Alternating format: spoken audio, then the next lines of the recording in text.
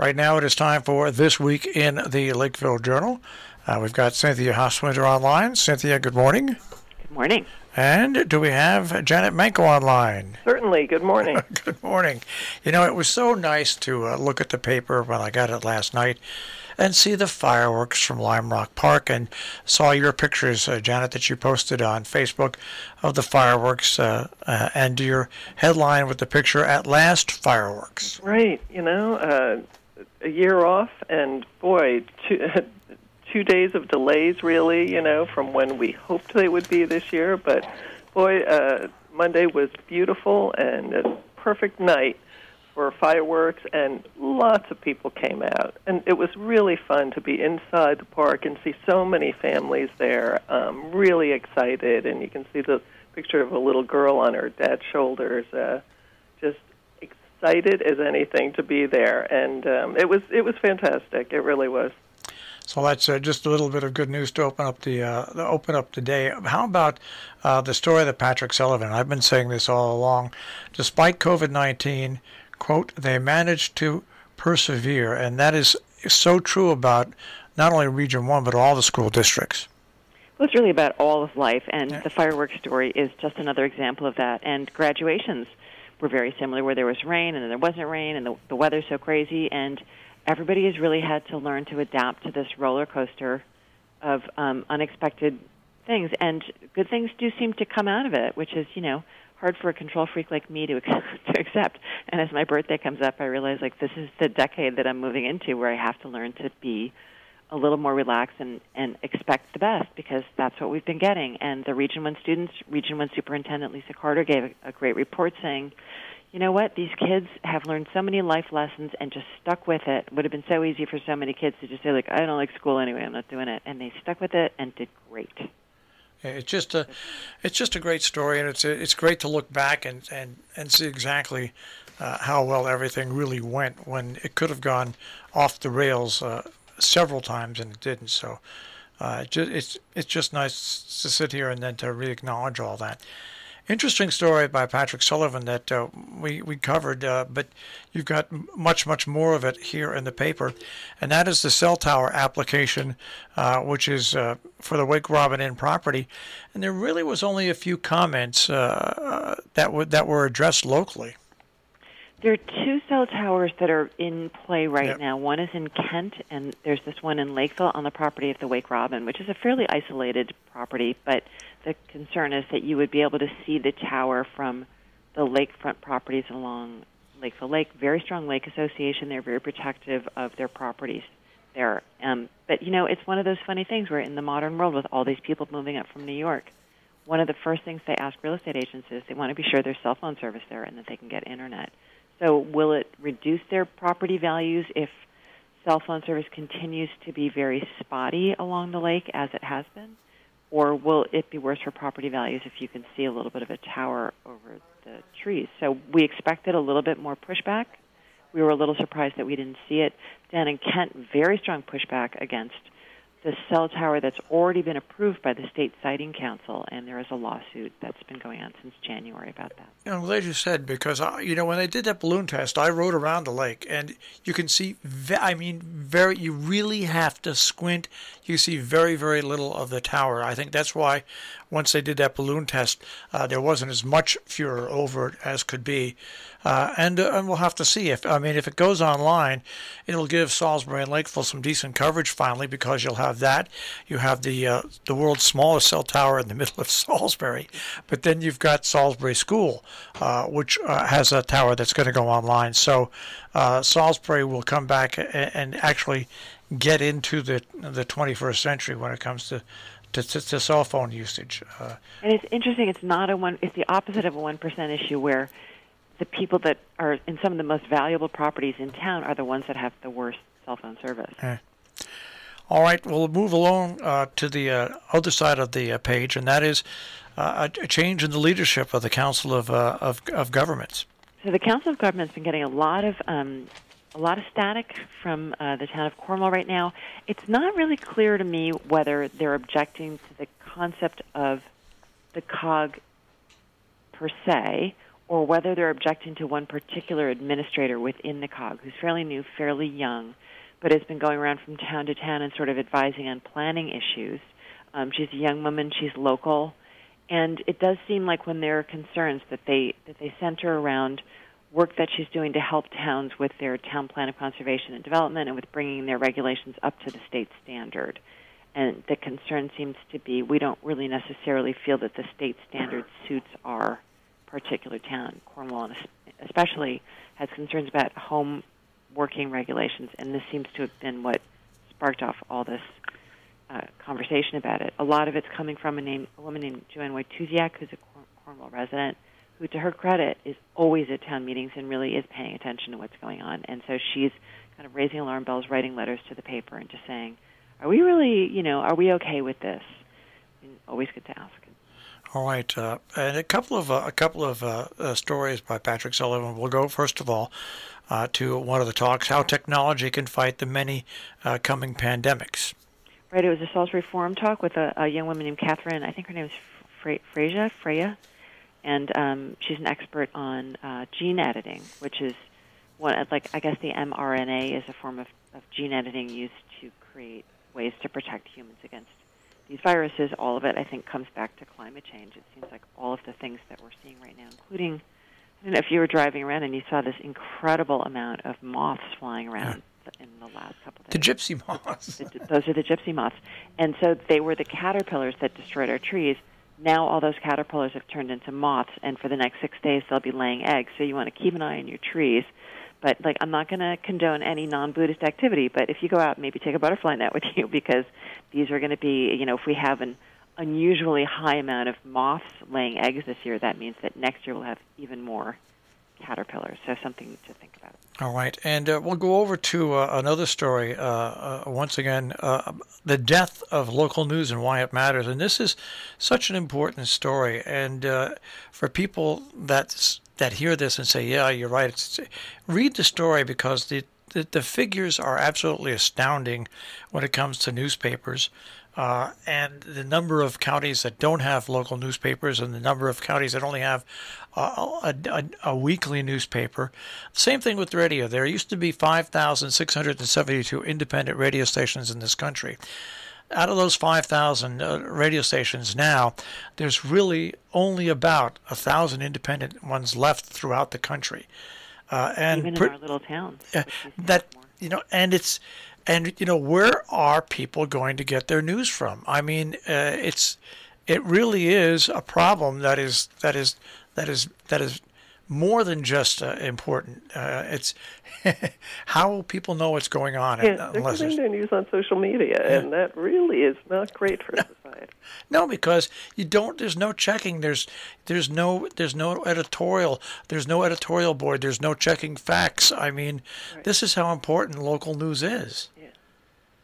Janet, do you want to talk a little bit? Well, so this is a talk that was hosted by the Scoville Library by Dan Kennedy, who's a media critic and writer. That was a talk that was done on Zoom from Massachusetts, and that we were able to pick up. But Janet, our company, of course, has been working very hard to sort of stay above water and to thrive into the future. Do you want to talk about that at all? Well, I mean, we have been talking about it, for 2 years, and even before that. And we're in the same boat as Marshall and all these other news outlets that need to find new ways to survive. And so it's always fascinating to hear people like Dan Kennedy, the professor at Northeastern, let us know some of the nitty-gritty details of what's happening across the country once again, and come up with some solutions. And that's what we're trying to do, too. And so we're in the process, as we've written about, of applying to the IRS to obtain nonprofit status so that any contributions we receive will have a tax benefit, and there will be grants that we can look at trying to apply for that we could not do as a for-profit company. Well, we are in the position, all of us locally, we have to think and act very quickly on our feet, just simply because people are so used to social media and the news that goes on there, and that's free. And we try to explain the difference to them that's not news. That's somebody's personal opinion. What you're reading on social media. It is not news, and we'll see what happens as this all works out. But we're definitely going to work on that one. Yeah. A story that really what comes home to hit about this, it seems rather foolish, but you've got a story on the hows and whys of recent area motor vehicle thefts, which has become absolutely a pandemic around here. Yeah, another pandemic. And actually, sadly, this is a story that we ran exactly at this time last year when a similar sort of sweep of the neighborhoods happened in Salisbury. In fact, I think my street in Lakeville was one of the centers of it. And so this year it was on Belgo Road, but also Katie Ball, or a woman from Lakeville who was in Millerton and had her car stolen. And this is an explanation from the police last year.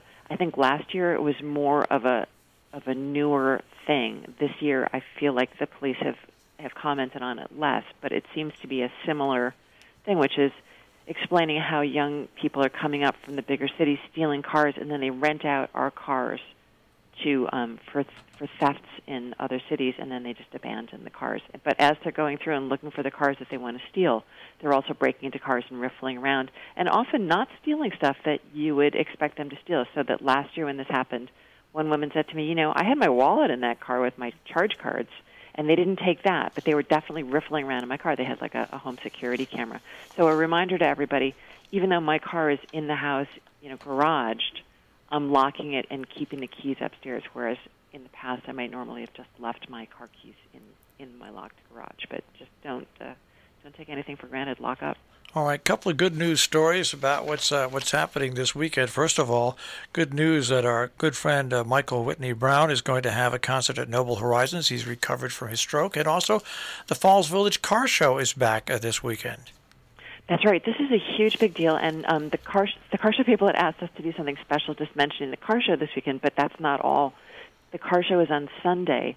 On Saturday, the whole town of Falls Village is opening up for a big artisan and craft fair. I'm sure that you've had people on the show talking about it, so I won't go into great detail, but, there's everything. There's tag sale, there's big sale, there's just fun and people out, and what a delight to actually be out and just wander around and have a good time. Be very aware that parking is going to be extremely difficult. You can't really get into the village, and you need to follow the signs and park and shuttle in.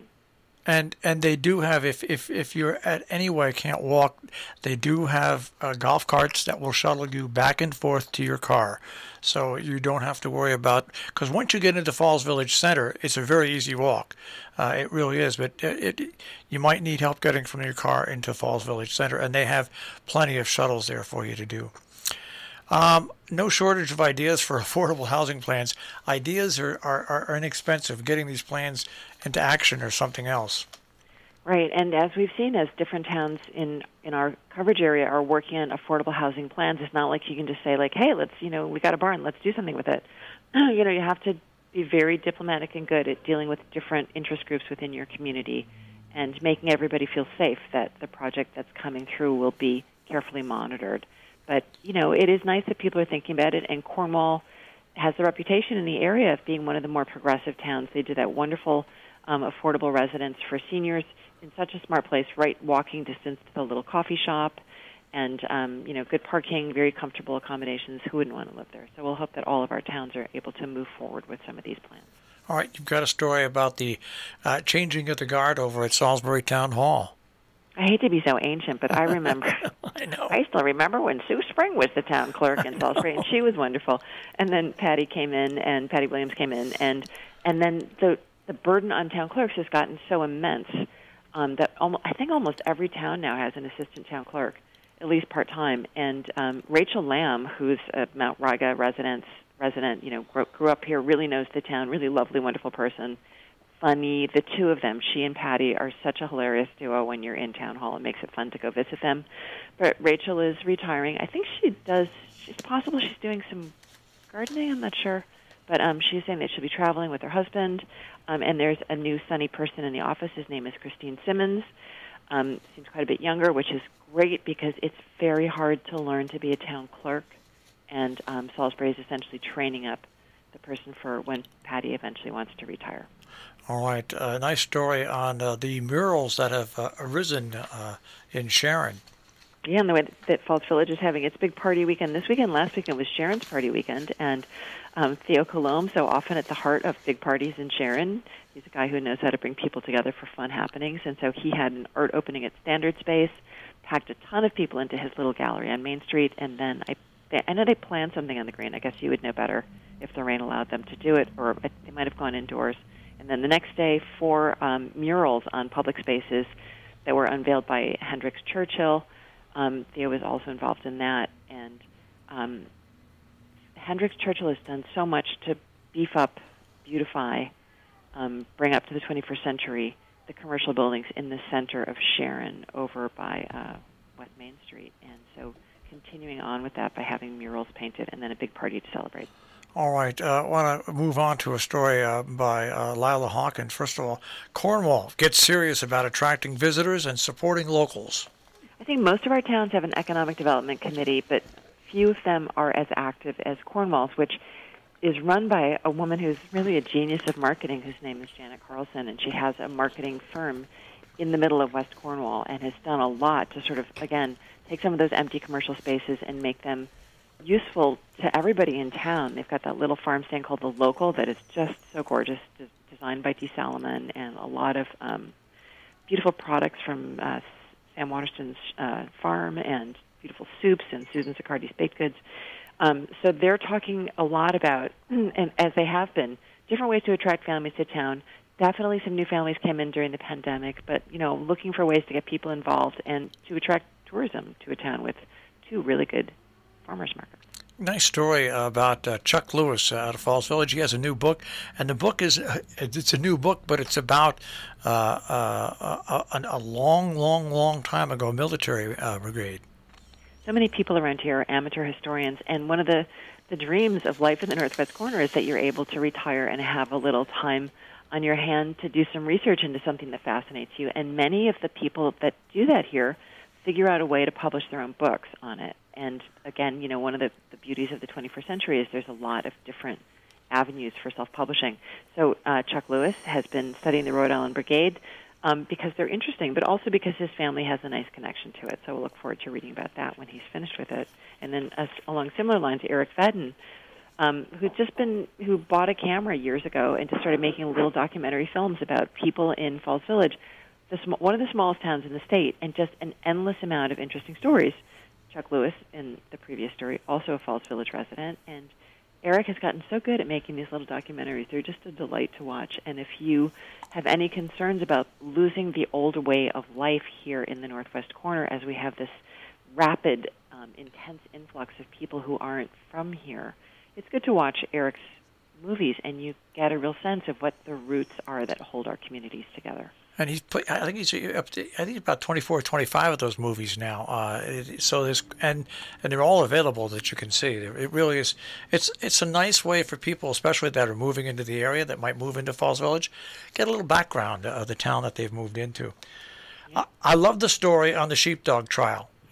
Me too. And I always want to say, the sheepdog trial, it's like Babe the Pig, but of course it's the opposite. Babe the Pig was about, really about the sheepdog trials, but it was funny because there was a pig instead of a sheepdog.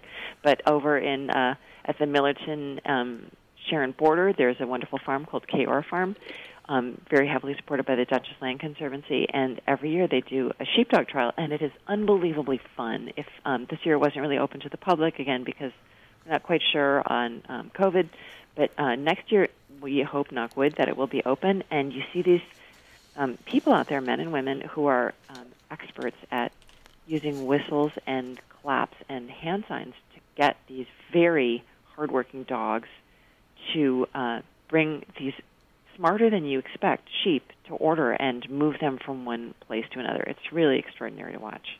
And a nice big story, Tangled Lines by Patrick Sullivan. And I love the picture of the big mouth bass. I know, it's a big story about big fish mouths. And, I looked at it and I was like, oh, it's pretty little. But when you read his column, you realize, like, oh, he says, and Patrick's got a big paw. He said, I could stick my hand in that fish's mouth and move it around and not touch any flesh. So that is a very big fish mouth. But again, a funny story from Patrick on fishing.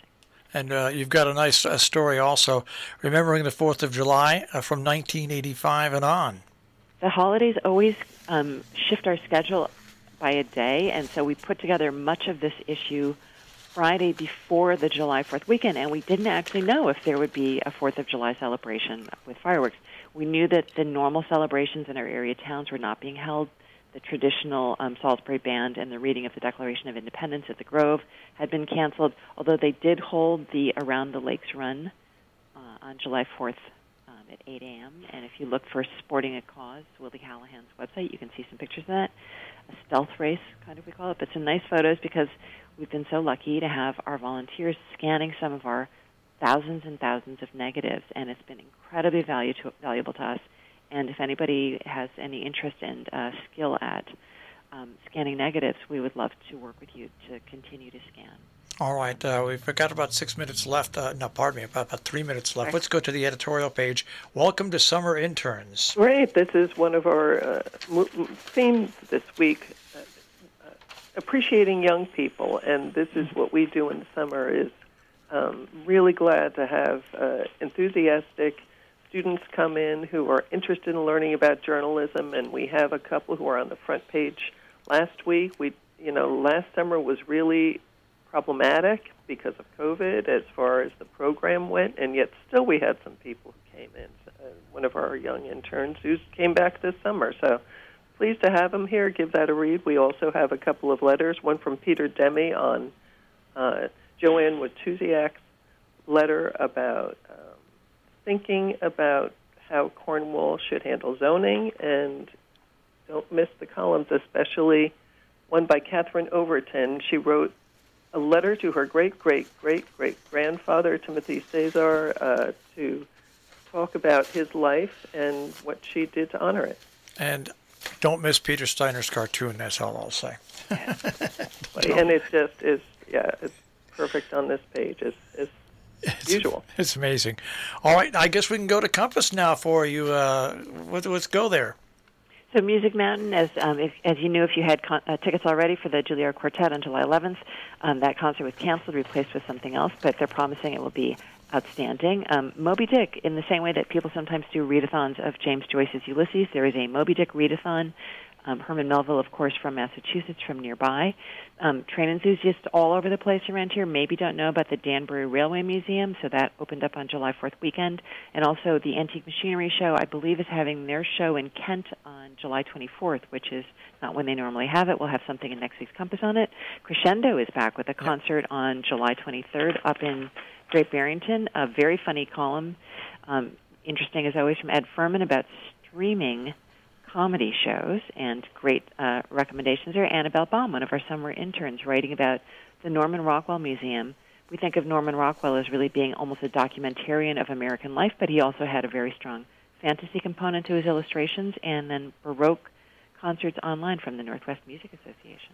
And in the last moment, I just want to mention in the Millerton News, a sad story. The Millerton Lions Club, after 72 years, has disbanded, and that is something that's happening to service organizations and ambulance and fire squads around our area. It's an important story that we have to follow closely. Yeah, it's so important. Long story on it and the editorial as well. Many thanks to the Millerton Lions for all they've done over all those decades and their commitment to the community. They've made a big difference. All right, we'll speak to you next week. Have a great week, guys. You too. You too. Thank you. That is This Week in the Lakeville Journal. You can find the Lakeville Journal, of course, at your newsstand. You get home delivery or online at tricornernews.com.